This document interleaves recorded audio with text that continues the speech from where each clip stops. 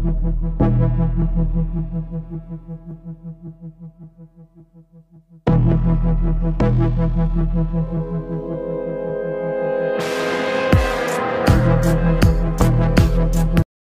of my voice, I prophesy and plead the blood of Jesus Christ of Nazareth over our communication, minds, bodies, spirits, and our hearts. Pleading the blood of Jesus Christ of Nazareth over our communication, minds, bodies, spirits, and our hearts, as well as this video and everyone watching. With the key of David and by the sound of my voice, I prophesy healing and restoration over those watching this video. With the key of David and by the sound of my voice, I prophesy all watching this video coming to know and find the Son of true humanity within, the child of true humanity within you.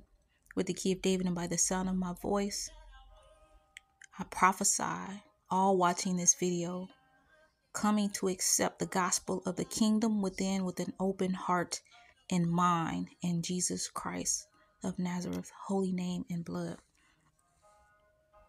The Gospel of Mary Magdala, Jesus and the first woman apostle.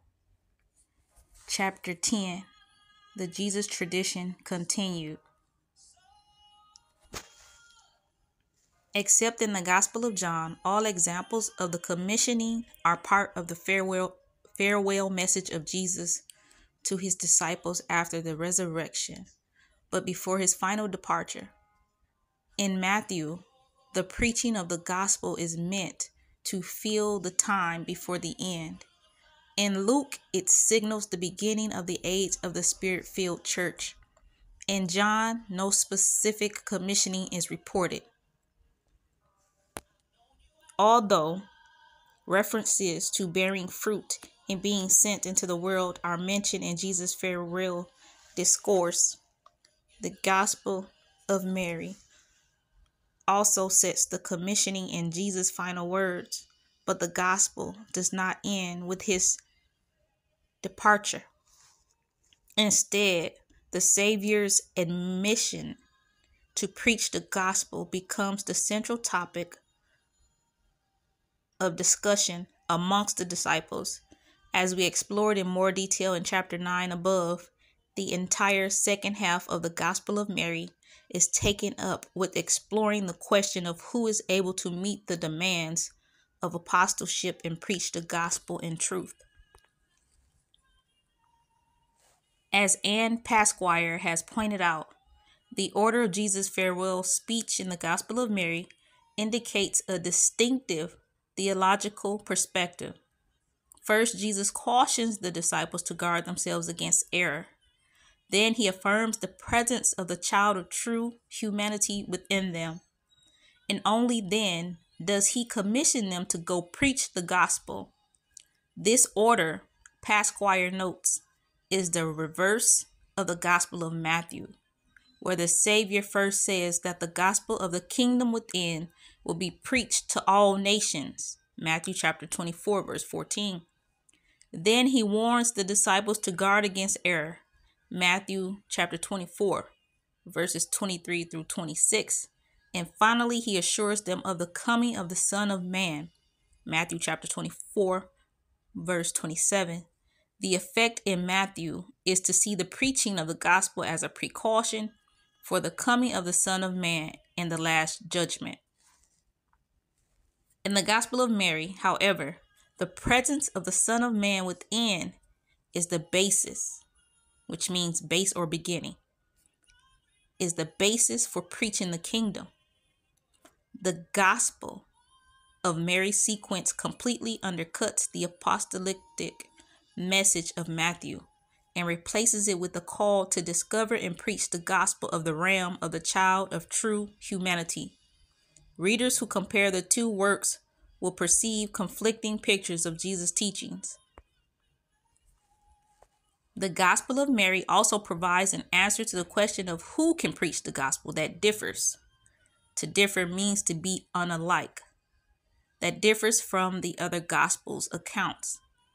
The response of the disciples to the departure of the risen Jesus contrasts sharply with that represented in parallel scenes in John, Luke, or Mark. In John, Mary speaks first. The male disciples are afraid, and then Jesus comes. That's Matthew chapter 20, verses 18 through 19. The reverse order found in the Gospel of Mary highlights the way in which Mary assumes the Savior's role in bringing comfort and instruction after his departure. In Luke, the disciples are filled with joy after Jesus departs. Matthew chapter 24, verses 52 through 53. In Mark, they immediately go forth and preach the gospel. 16:20 in John, it is Jesus who comforts the disciples before his death. In the Gospel of Mary, however, after Jesus' departure, all the disciples except Mary Magdalene are distressed and weeping.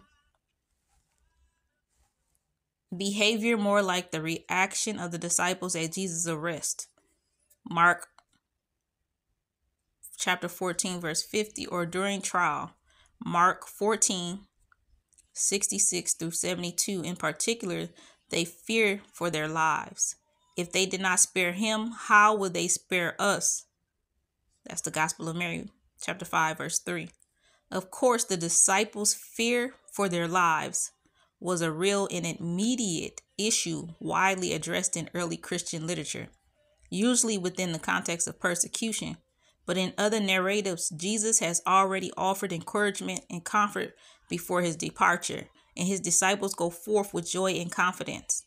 In Acts, for example, the disciples are portrayed as fearless in their preaching, or again, the other Gospels place Peter's hot-headed behavior in triple denial before the resurrection, while in the Gospel of Mary, he continues to behave this way even after Jesus' depart.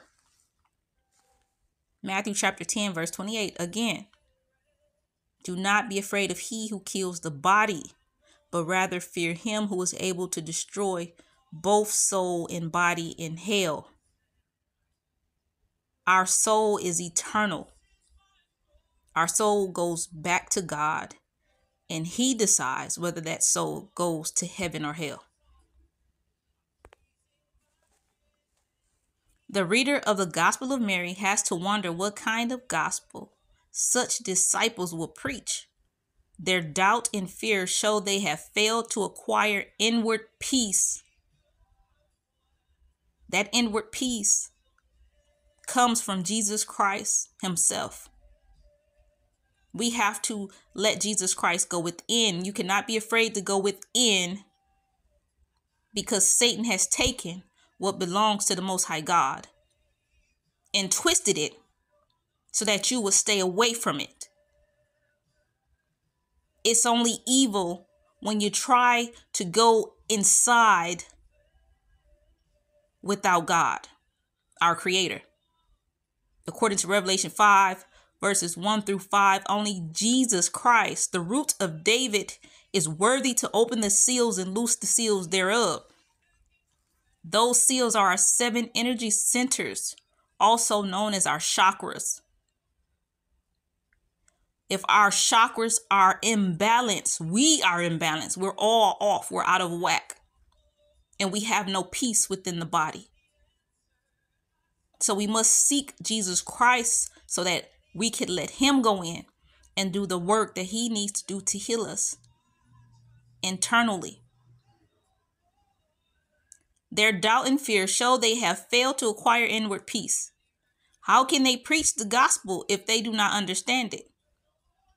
They think that following the Savior will lead them to suffering, as Mark chapter 13, verses 9 through 13 insists that it will. But in the Gospel of Mary, their fear only demonstrates that they have not fully comprehended Jesus' teaching. Since attachment to the body is the source of suffering and death, that's the Gospel of Mary, chapter 3, verses 7 through 11, separation from that attachment frees them. There's no promise of or desire for a physical resurrection. The conclusion of the Gospel of Mary leaves the reader with little confidence that these disciples, especially Peter and Andrew, will be able to preach the gospel of the realm. And since, as we have noted, the gospel of Mary questions the validity of apostolic succession and authority, it is little wonder that later Orthodox theologians who founded their own authority upon apostolic reliability would decry the gospel of Mary as heresy. Irenaeus, for example, excoriated, which means to censor or criticize severely, excoriated those who criticized the apostles, for it is unlawful to assert that they preach before they possess perfect knowledge. And as some do even venture to say, boasting themselves as improvers of the apostles, but Irenaeus was only one man. Other Christians may have thought differently, dismayed by the ever-increasing division expressed in theological polemics and distressed by new laws that function only to condemn the views of other Christians.